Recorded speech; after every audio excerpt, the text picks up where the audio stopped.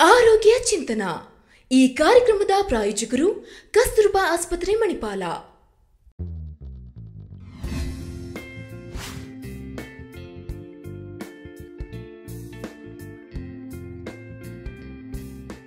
ನಮಸ್ಕಾರ ವೀಕ್ಷಕರೇ, ಕಸ್ತೂರ್ಬಾ ಆಸ್ಪತ್ರೆ ಮಣಿಪಾಲ್ ಅರ್ಪಿಸುವ ಆರೋಗ್ಯ ಚಿಂತನ ನೇರ ಪ್ರಸಾರ ಕಾರ್ಯಕ್ರಮಕ್ಕೆ ತಮಗೆಲ್ಲರಿಗೂ ಕೂಡ ಪ್ರೀತಿಯ ಸ್ವಾಗತ.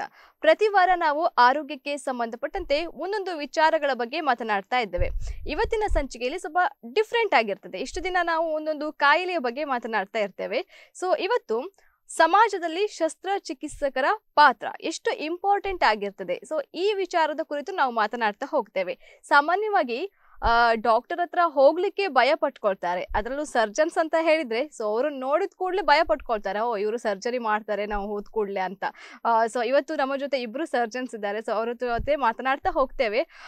ಮೊದಲನೇದಾಗಿ ನಮ್ಮ ಜೊತೆಗೆ ಇವತ್ತಿದ್ದಾರೆ ಡಾಕ್ಟರ್ ಜಿತಿನ್ ಅಬ್ರಾಮ್. ಇವರು Udupi city branch ASI secretary ಆಗಿದ್ದಾರೆ, ಸಹಾಯಕ ಪ್ರಾಧ್ಯಾಪಕರು. ಮೊದಲನೇದಾಗಿ ಅವರನ್ನ ಕಾರ್ಯಕ್ರಮಕ್ಕೆ ಸ್ವಾಗತಿಸ್ತಾ ಇದ್ದೇನೆ. ಡಾಕ್ಟರ್, ಕಾರ್ಯಕ್ರಮಕ್ಕೆ ಸ್ವಾಗತ. ಸೊ ಅದೇ ರೀತಿ ನಮ್ಮ ಜೊತೆ ಡಾಕ್ಟರ್ ಮಾನಸ ಇವು ಕೂಡ ಇದ್ದಾರೆ, ಸಹಾಯಕ ಪ್ರಾಧ್ಯಾಪಕರು. ಇವರನ್ನು ಕೂಡ ಕಾರ್ಯಕ್ರಮಕ್ಕೆ ಸ್ವಾಗತಿಸ್ತಾ ಇದ್ದೇನೆ. ಡಾಕ್ಟರ್, ಕಾರ್ಯಕ್ರಮಕ್ಕೆ ಸ್ವಾಗತ. ಹಾಗೆ ವೀಕ್ಷಕರೇ, ನಿಮ್ಮಲ್ಲೂ ಕೂಡ ಸಾಕಷ್ಟು ಪ್ರಶ್ನೆಗಳಿರ್ಬಹುದು. ನಿಮ್ಮ ಪ್ರಶ್ನೆಗಳನ್ನ ಕರೆ ಮಾಡುವುದರ ಮುಖಾಂತರ ನಮ್ಮ ಕಾರ್ಯಕ್ರಮದಲ್ಲಿ ನೀವು ಕೇಳಬಹುದು. ಡಾಕ್ಟರ್, ಮುಖ್ಯವಾಗಿ ಇವತ್ತು ನಾವು ಸಮಾಜದಲ್ಲಿ ಶಸ್ತ್ರಚಿಕಿತ್ಸಕರ ಪಾತ್ರ ಇದರ ಬಗ್ಗೆ ಮಾತನಾಡ್ತಾ ಹೋಗ್ತೇವೆ. ವೀಕ್ಷಕರೇ, ಜೂನ್ 25ರಂದು ಸರ್ಜನ್ಸ್ ಡೇ ಅನ್ನ ಸೆಲೆಬ್ರೇಟ್ ಮಾಡ್ತಾರೆ. ಸೊ ಆ ಪ್ರಯುಕ್ತ ಇವತ್ತಿನ ಕಾರ್ಯಕ್ರಮದಲ್ಲಿ ನಾವು ಈ ವಿಚಾರದ ಬಗ್ಗೆ ಮಾತನಾಡ್ತಾ ಹೋಗ್ತೇವೆ. ಡಾಕ್ಟರ್, ನಾ ಮೊದಲನೇದಾಗಿ ನಿಮ್ಮ ಹತ್ರ ಮಾತಾಡ್ತೀನಿ. So every year June 25th surgeons day ಅನ್ನ ಸೆಲೆಬ್ರೇಟ್ ಮಾಡ್ತಾರೆ. ಸೊ ಇದ್ರ ಸೆಲೆಬ್ರೇಟ್ ಮಾಡೋದ್ರ ಉದ್ದೇಶ ಏನುಂಟು, ಸೊ ಏನ್ ಥೀಮ್ ಇದೆ ಅಂತ ಹೇಳಿ ಸೊ ಈ ಬಾರಿ? ಸೊ ಈ ನಾರ್ಮಲಿ ಸರ್ಜನ್ಸ್ ಅಂದ್ರೆ ನೀವು ಹೇಳಿರ್ತಾರೆ ಎಲ್ಲರೂ ಎದುರ್ತಾರೆ, ಸೊ ನಮ್ಮ ಹತ್ರ ಬಂದ್ರೆ ನಾವು ಸರ್ಜರಿ ಮಾಡಿ ಬಿಡ್ತಾರೆ. ಹಾಗೆ ಅಲ್ಲ, ನಾವು ಬೇಸಿಕ್ಲಿ ಒಂದು ಐಡಿಯಾ ಚೇಂಜ್ ಮಾಡ್ಲಿಕ್ಕೆ ನಾವು ಬೇಸಿಕ್ಲಿ ಸರ್ಜನ್ಸ್ ಅಂದ್ರೆ ಫಸ್ಟ್ ಆಫ್ ಆಲ್ ನಮ್ದು ಸೀನಿಯರ್ ಸರ್ಜನ್ಸ್ಗೆ ಸ್ವಲ್ಪ ಫೆಲಿಸಿಟೇಟ್, ಅವರು ಸೊಸೈಟಿಗೆ ಮಾಡಿದ ಕಾರ್ಯಕ್ಕೆ ಅವರಿಗೆ ಆನರ್ ಮಾಡೋದು ಒಂದು, ಮತ್ತೆ ನಮ್ದು ಔಟ್ ರೀಚ್ ಸ್ವಲ್ಪ ಜಾಸ್ತಿ ಮಾಡೋದು. ಸ್ವಲ್ಪ ರೂರಲ್ ಇಂಡಿಯಾಗೆ ಯಾರಿಗೆ ಹೆಲ್ತ್ ಫೆಸಿಲಿಟೀಸ್ ಇಲ್ಲ ಅವರಿಗೆ ನಮ್ಮ ಸರ್ವಿಸಸ್ ಅವೈಲೇಬಲ್ ಮಾಡ್ಲಿಕ್ಕೆ ಅದೇ ಪ್ರೈಮರಿ ದಿಸ್ ಇಯರ್ ನಾವು ಅದಕ್ಕೆ ಕಾನ್ಸಂಟ್ರೇಟ್ ಮಾಡ್ತಾ ಇರೋದು. So June 25th father of Indian surgery doctor Sushruta ಅವರದ್ದು ಬರ್ಡೇ ಆಗಿ ಕೊಂಡಾಡ್ತಾ ಇದ್ದೇವೆ. ಸೊ ಅದಕ್ಕೆ ಈ year association of surgeons of India June 25th surgeons day ಆಗಿ ಇಡೀ ದೇಶದಲ್ಲಿ ಸೆಲೆಬ್ರೇಟ್ ಮಾಡ್ಲಿಕ್ಕೆ ಡಿಸೈಡ್ ಮಾಡಿದ್ರು. ಓಕೆ, ಒಂದು ಅವೇರ್ನೆಸ್ ಕ್ರಿಯೇಟ್ ಮಾಡುವಂತ ಉದ್ದೇಶ. ಹೌದು. ಓಕೆ ಡಾಕ್ಟರ್, ಇನ್ನು ಸರ್ಜರಿ ಅಂತ ಹೇಳಿದ್ರೆ ಸರ್ಜನ್ ಅಂತ ನಾನು ಕೇಳ್ತಾ ಇದ್ದೇನೆ. ಸೊ ಈಗ ಆಲ್ಮೋಸ್ಟ್ ಈಗ ನಾವೀಗ ಡಾಕ್ಟರ್ ಹತ್ರ ಹೋಗ್ಲಿಕ್ಕೆ ಹೆದರ್ಕೊಳ್ತೇವೆ. ಅದರಲ್ಲೂ ಸರ್ಜನ್ಸ್ ಹತ್ರ ಮಾತಾಡುವಾಗ ಮತ್ತೆ ಏನೋ ಒಂಥರ ನರ್ವಸ್ ಆಗ್ತದೆ. ಸೊ ನಾವೀಗ ಹಾಸ್ಪಿಟ್ಲಿಗೆ ಹೋದಾಗ ಹುಷಾರಿ ಅಂತ ಇವ್ರು ಬಾರಿ ಸರ್ಜರಿ ಮಾತ್ರ ಮಾಡೋದಂತ ಸೊ ಮೈಂಡ್ ಅಲ್ಲಿ ಫಿಕ್ಸ್ ಆಗಿರ್ತದೆ. ಸೊ ಸರ್ಜರಿ ಅಂತ ಹೇಳಿದ್ರೆ ಏನು? ಸೊ ಸರ್ಜರಿ ಅಂತ ಹೇಳಿದ್ರೆ ಅದ್ರದ್ದು ಮೀನಿಂಗ್ ಅಂದ್ರೆ ಶಸ್ತ್ರಚಿಕಿತ್ಸೆ ಅಂತ ಆಕ್ಚುಯಲ್ ಮೀನಿಂಗ್. ಬಟ್ ಜನರಲ್ ಈಗ ನೀವು ಜನರಲ್ ಸರ್ಜನ್ ಹತ್ರ ಬಂದಾಗ ಅವ್ರು ಆಪರೇಷನ್ನೇ ಮಾಡ್ತಾರೆ, ನಮಗೆ ಕರ್ಕೊಂಡೋಗಿ ಓಟಿಲಿ ಎಂತಾದ್ರು ಕಿತ್ತಾಕ್ತಾರೆ ಕುಯ್ದಾಕ್ತಾರೆ ಅಂತ ಹೆದರ್ಬೇಕಾಗಂತ ಅವಶ್ಯಕತೆ ಇಲ್ಲ. ಎಷ್ಟೋ ಕಾಯಿಲೆಗಳಿಗೆ ಈಗ ಔಷಧಿಯಲ್ಲಿ ಟ್ರೀಟ್ಮೆಂಟ್ ಉಂಟು, ಆಪರೇಷನ್ನೇ ಮಾಡ್ಬೇಕಾದದಿಲ್ಲ. ಸೊ ಯಾವಾಗ ಆಪರೇಷನ್ ಮಾಡಬೇಕು ಯಾವಾಗ ಆಪರೇಷನ್ ಮಾಡಬಾರ್ದು ಅಂತ ಡಿಸಿಷನ್ ಮಾಡುವಂಥದ್ದು ಜನರಲ್ ಸರ್ಜನ್. ಸೊ ಬೇಕಾದ ಪೇಷಂಟ್ಸ್ಗೆ ಮಾತ್ರ ಆಪರೇಷನ್ ಮಾಡ್ತೇವೆ. ಸೊ ಅದಕ್ಕೆ ಗಾಬರಿ ಪಡಬೇಕಾಗಿಲ್ಲ ನೀವು. ಸೊ ಎಂತಾರು ತೊಂದರೆ ಇದ್ದಾಗ ಫಸ್ಟ್ ಕರೆಕ್ಟ್ ಆಗಿ ಕನ್ಸಲ್ಟ್ ಮಾಡಬೇಕು. ಹೆದರಿ ಅದು ಗೆಡ್ಡೆ ಏನಾರು ಇದ್ರೆ ಅದು ದೊಡ್ಡದಾಗ್ತಾ ಹೋಗ್ತದೆ, ತೆಗೆದರೆ ಹೋಗಿ ಆಪರೇಷನ್ ಮಾಡ್ತಾರೆ, ಏನೇನೋ ಉಂಟು ಅಂತ ಹೇಳ್ತಾರೆ ಅಂತ ಹೆದರಿ ಮನೆಯಲ್ಲಿ ಕೂತ್ಕೊಳ್ಳುವಂಥದ್ದು ಕೆಲಸ ಮಾಡಬಾರ್ದು. ಸೊ ಅದಕ್ಕೋಸ್ಕರ ಅವೇರ್ನೆಸ್ ಕ್ರಿಯೇಟ್ ಮಾಡ್ಲಿಕ್ಕೋಸ್ಕರ ನಾವು ಈ ಸರ್ತಿ ಇದು ಟಾಕ್ ಮಾಡ್ತಾ ಇರೋದು. ಓಕೆ, ಅವರಿಗೆ ಬೇರೆ ಆಪ್ಷನ್ಸ್ ಕೂಡ ಇರ್ತದೆ ಡಾಕ್ಟರ್ ಈಗ ಬಂದಾಗ. ಸೊ ಸಡನ್ಲಿ ನೀವು ಓಕೆ ಸರ್ಜರಿ ಅಂತ ಮಾಡೋದಿಲ್ಲ, ಸೊ ಬೇರೆ ಏನು ಆಪ್ಷನ್ ಉಂಟಾ ಅಂತ ನೀವು ಫಸ್ಟ್ ಚೆಕ್ ಮಾಡ್ತೀರಲ್ವಾ? ಹೌದು, ಬಂದ ಕೂಡಲೇ ಫಸ್ಟ್ ಆಕ್ಚುಲಿ ನಾವು ಎಕ್ಸಾಮಿನ್ ಮಾಡ್ತೇವೆ. ನಮ್ಮ ಎಕ್ಸಾಮಿನೇಷನ್ ಪ್ರಕಾರ ಏನ್ ಕಾಯಿಲೆ ಇರ್ಬೋದು ಅಂತ ಡೌಟ್ ಅದು ಏನ್ ಬರ್ತದಲ್ಲ ನಮ್ಮ ತಲೆಯಲ್ಲಿ ಒಂದು ಇದು ಕಾಯಿಲೆ ಉಂಟು ಅಂತ ನಮ್ಗೆ ಗೊತ್ತಾಗ್ತದೆ. ಸೊ ಅದನ್ನ ಕನ್ಫರ್ಮ್ ಮಾಡ್ಲಿಕ್ಕೆ ನೆಕ್ಸ್ಟ್ ಮಾಡೋದು ನಾವು ಇನ್ವೆಸ್ಟಿಗೇಷನ್ಸ್. ಈಗ ಒಂದು ಸ್ಕ್ಯಾನ್ ಎಂತಾದ್ರೂ ಮಾಡ್ತೇವೆ ಅಥವಾ blood test, urine test. So ಈ ತರ ಟೆಸ್ಟ್ ಮಾಡಿದಲ್ಲಿ ನಮ್ಗೆ ನಮ್ಮದು ಕನ್ಫರ್ಮೇಶನ್ ಸಿಗ್ತದೆ ಇವರಿಗೆ ಎಂತ ಕಾಯಿಲೆ ಉಂಟು ಅಂತ ಹೇಳಿ. ಈ ತರ ಒಂದು ಕನ್ಫರ್ಮೇಶನ್ ಸಿಕ್ಕಿದ ನಂತರವೇ ಇದಕ್ಕೆ ಔಷಧಿ ಕೊಟ್ಟು ಟ್ರೀಟ್ಮೆಂಟ್ ಮಾಡುದಾ ಅಥವಾ ಆಪರೇಷನ್ ಮಾಡುದಾ ಅಂತ ಹೇಳಿ ನಾವು ಕೂತು ಪೇಷಂಟ್ ಹತ್ರ ಎಲ್ಲ ಎಕ್ಸ್ಪ್ಲೇನ್ ಮಾಡಿ ಆಮೇಲೆ ಆಪರೇಷನ್ ಮಾಡಿ ಕರ್ಕೊಂಡು ಹೋಗುದು ಮಾಡುದಾದ್ರೂ ಕೂಡ. ಜಸ್ಟ್ ಸುಮ್ಮನೆ ಬಂದ ಕೂಡಲೇ ಬನ್ನಿ ಇವತ್ತು ಕರ್ಕೊಂಡು ಹೋಗಿ ಆಪರೇಷನ್ ಮಾಡ್ತೇವೆ ಅಂತಂತೂ ಏನು ಎಲ್ಲಿಯೂ ಮಾಡುದಿಲ್ಲ, ಮಾಡ್ಲೂಬಾರ್ದು. ಓಕೆ ಡಾಕ್ಟರ್, ನೀವು ಇವತ್ತು ಈ ಪೊಸಿಷನ್ ಅಲ್ಲಿ ಇರ್ಲಿಕ್ಕೆ ನೀವು ತುಂಬಾ ಟ್ರೈನಿಂಗ್ ಅನ್ನೆಲ್ಲ ಪಡೆದುಕೊಂಡಿದ್ದೀರಿ. ಸೊ ನಮ್ಗೆ ಈಗ ಟ್ರೈನಿಂಗ್ ಬಗ್ಗೆ ನಾವು ಮಾತನಾಡ್ತಾ ಹೋಗೋಣ. ಸೊ ಏನೆಲ್ಲ ಟ್ರೈನಿಂಗ್ ಬೇಕಾಗ್ತದೆ ಡಾಕ್ಟರ್? ಸೊ ಬೇಸಿಕ್ಲಿ MBBS ಆದ ನಂತರ ನಮ್ದೀಗ ಪ್ರೆಸೆನ್ಸ್ ಅರ್ಲಿಯರ್ ನಮ್ದೊಂದು ಸ್ವಲ್ಪ ಒಂದು 30-40 ಇಯರ್ಸ್ ಮುಂಚೆ ನಾವು ನೋಡಿದ್ರೆ ಬೇಸಿಕ್ ಮೆರಿಟ್ MBBS ಅಲ್ಲಿ ಅವರಿಗೆ ಎಷ್ಟು ಮಾರ್ಕ್ಸ್ ಸಿಕ್ಕಿತ್ತು ಅದ್ರ ಪ್ರಕಾರ ಅವರಿಗೆ ಅವ್ರದ್ದು ಫೀಲ್ಡ್ ಡಿಸೈಡ್ ಮಾಡಬಹುದು. ಸೊ ಮುಂಚೆ ಅವರಿಗೆ ಈಗ ಮೆಡಿಸಿನ್, ಜನರಲ್ ಮೆಡಿಸಿನ್ ಬೇಕಿದ್ದವರಿಗೆ ಇಷ್ಟು ಮಾರ್ಕ್ ಇದ್ರೆ ಜನರಲ್ ಮೆಡಿಸಿನ್ ತಗೋಬಹುದು, ಇಷ್ಟು ಮಾರ್ಕ್ ಇದ್ರೆ ಜನರಲ್ ಸರ್ಜರಿ ತಗೋಬಹುದು, ಇಷ್ಟಿದ್ರೆ ಪೀಡಿಯಾಟ್ರಿಕ್ಸ್, ಹಾಗೆ ಹೋಗ್ತಾ ಇದ್ರು. ಬಟ್ ಈಗ present number of seats increase ಮಾಡಿದ್ದಾರೆ ಆಲ್ ಓವರ್ ಇಂಡಿಯಾ. ಸೊ ಈಗ ಅದು competitive examination neat PG exam ಅಂತ ಇದ್ದಾರೆ, national entrance and eligibility come test ಅಂತ ಹೇಳಿ ಒಂದು neat national level entrance exam ಆಗ್ತಾ ಉಂಟು. ಸೊ ಅದು ಕ್ಲಿಯರ್ ಆದ ನಂತರ ಅದರಲ್ಲಿ ಅವರದ್ದು ಮೆರಿಟ್ ಬೇಸಿಸ್ ಅಲ್ಲಿ ಅವರಿಗೆ ಎಂಟ್ರೆನ್ಸ್ ಸಿಗುತ್ತು ಒಂದು ಕೋರ್ಸಿಗೆ. ಓಕೆ ಡಾಕ್ಟರ್, ಇದ್ರ ಬಗ್ಗೆ ಮಾತಾಡೋಣ. ಒಬ್ರು ಕಾಲರ್ ಇದ್ದಾರೆ, ಅವ್ರ ಜೊತೆ ಮಾತಾಡೋಣ. ಹಲೋ ನಮಸ್ತೆ, ಹೇಳಿ. ನಮಸ್ತೆ, ನನ್ನ ಹೆಸರು ಕೃಷ್ಣ ಶೆಟ್ಟಿ ಅಂತ. ಓಕೆ, ಈ ಸಮಾಜದಲ್ಲಿ ಶಸ್ತ್ರಚಿಕಿತ್ಸಕರ ಪಾತ್ರ ಅಲ್ವಾ? ಹೌದು ಹೌದೌದೌದು. ಅಂದ್ರೆ ಈ ತರ ಪಾತ್ರ ಅಂದ್ರೆ ಯಾವ ರೀತಿಯವರು ಒಂದು ಭಯವಿಲ್ಲದೆ ಮತ್ತೆ ನೀವು ಆಸ್ಪತ್ರೆ ಇದಕ್ಕೆಲ್ಲ ಕೊಂಡೋಗುವ ಭಯ ಪಡ್ತಾರೆ. ಮತ್ತೆ ಬರ್ತವರಿಗೆ ಕಲಿಯುವವರು ಕೂಡ ಅವರ ಹತ್ರ ಇರ್ತಾರೆ. ಇದು ಸರ್ಟಿಫಿಕೇಟ್ ಅಂತವರೆಲ್ಲ ಪ್ರಾಪರ್ಟಿ ಕೊಡ್ಬೇಕಾದ್ರೆ ಆರೋಗ್ಯಕರವಾದಂತ ರೋಗಿಷ್ಠವಾದಂತ ಸಂಬಂಧಕ್ಕೆ ಯಾವ ಸಹಕಾರ ಕೊಡ್ಬೇಕು. ಮತ್ತೆ ಅದು ಸಕ್ಸಸ್ ಆಗ್ತದ, ತೃಪ್ತಿಕರದಾಯಕವ, ಅಸಮಾಧಾನ ಉಟ್ಬಹುದು ಅಂತ. ಓಕೆ, ನೀವು ಹೇಗೆ ಅವರು ಸಹಕಾರ ನೀಡಬೇಕು ಅಂತ ಕೇಳ್ತಾ ಇದ್ದೀರಾ ಈಗ ಪೇಷಂಟ್ ಈಗ ಹಾಸ್ಪಿಟಲ್ಗೆ ಹೋದಾಗ? ಓಕೆ ಡಾಕ್ಟರ್, ಅವ್ರು ಕೇಳ್ತಾ ಇದ್ದಾರೆ. ಸೊ ಈಗ ಹಾಸ್ಪಿಟಲ್ಗೆ ಈಗ ಪೇಷಂಟ್ ಈಗ ಬರ್ತಾರಲ್ಲ, ಸೊ ಅವಾಗ ಅವರಿಗೆ ನೀವು ಹೇಗೆ ಅಂದ್ರೆ ಅವರಿಗೆ ಅವ್ರ ಜೊತೆ ಮಾತಾಡ್ತೀರಾ? ಮತ್ತೆ ಕೆಲವರು ಅಂದ್ರೆ ನಾವು ಅವಾಗಲೇ ಮಾತಾಡಿದ್ವಿ, ಸೊ ಹೆದರ್ಕೊಳ್ತಾರೆ ಅಂತ ಹೇಳಿ. ಸೊ ನಿಮ್ಮ ಪಾತ್ರ ಎಷ್ಟು ಇಂಪಾರ್ಟೆಂಟ್ ಆಗಿರ್ತದೆ ಅಂತ ಆ ಟೈಮಲ್ಲಿ ಕೇಳ್ತಿದ್ದಾರೆ ಅವರು. ಸೊ ಬೇಸಿಕ್ಲಿ ಪೇಷಂಟ್ ಫಸ್ಟ್ ಬರುವಾಗ ಎಲ್ಲರೂ ಒಂದು ನಂಬಿಕೆಯಲ್ಲಿ ಬರೋದು. ಎಲ್ಲರೂ ಈಗ ನೀವು ನಮ್ಮ ಹತ್ರ ಬಂದರೆ, ಇವರ ಹತ್ರ ಬಂದರೆ ನಮ್ದು ಸರಿ ಆಗಬಹುದು. ಫಸ್ಟ್ ಅದು ನಾವು ಅದು ಪೇಷಂಟ್ ಜೊತೆ ನಾರ್ಮಲ್ ಮಾತಾಡಿ ಇವರು ಹೇಳಿದ್ರಲ್ಲ ಎಕ್ಸಾಮಿನೇಷನ್ ಹಿಸ್ಟ್ರಿ ಟೇಕಿಂಗ್. ಸೊ ಅದರಲ್ಲಿ ಪೇಷಂಟ್ ಜೊತೆ ನಮಗೆ ಒಂದು ರ್ಯಾಪೋ ಕ್ರಿಯೇಟ್ ಆಗಬೇಕು. ಯಾಕಂದ್ರೆ ಅವ್ರದ್ದು ನಂಬಿಕೆ ನಮ್ಮ ಮೇಲೆ ಬರಬೇಕು. ಡೈರೆಕ್ಟ್ ಹೋಗಿ ನಿಮ್ಗೆ ಈ ತೊಂದರೆ ಇದೆ, ನಾಳೆ ನಿಮ್ದು ಆಪರೇಷನ್ ಅಂತ ಬರೆದು ಅವರು ಕಲಿಸ್ಲಿಕ್ಕೆ ಆಗುದಿಲ್ಲ. ಪೇಷಂಟ್ ಬಂದರೆ ನಿಮ್ದು ಓಕೆ, ನಾನು ಮುಟ್ಟಿ ನೋಡುವಾಗ ನಿಮ್ಗೆ ಇದೆಲ್ಲ ಪ್ರಾಬ್ಲಮ್ ಆಗಬಹುದು, ಅದು ಕನ್ಫರ್ಮ್ ಮಾಡ್ಲಿಕ್ಕೆ ನಾವು ಇದೆಲ್ಲ ಮಾಡಬೇಕು. ಇದಾದ ನಂತರ ಟೆಸ್ಟ್ ಎಲ್ಲ ಆದ ನಂತರ ನಾವು ಹೇಳ್ತೇವೆ ಓಕೆ, ಈಗ ಕೆಲವು ಪ್ರೊಸೀಜರ್ಸ್ ಇದೆ, ಎಮರ್ಜೆನ್ಸಿ ಆಗಿ ಮಾಡಲಿಲ್ಲ ಅಂದರೆ ಪೇಷಂಟಿಗೆ ಪ್ರಾಣಕ್ಕೆ ಅಪಾಯ ಆಗುವ ಚಾನ್ಸಸ್ ಕೆಲವು ಸಿಚುವೇಶನ್ಸ್ ಇರುತ್ತೆ. ಆ ಸಿಚುವೇಶನ್ ಬರುವಾಗ ನಾವು ಪೇಷಂಟಿಗೆ ಹೇಳ್ತೇವೆ ನೀವು ಅಡ್ಮಿಟ್ ಆಗಿ ಆಪ್ರೇಟ್ ಮಾಡೋದು ಒಳ್ಳೆಯದು, ಇಲ್ಲಾದರೆ ಇದೆಲ್ಲ ಆಗಬಹುದು.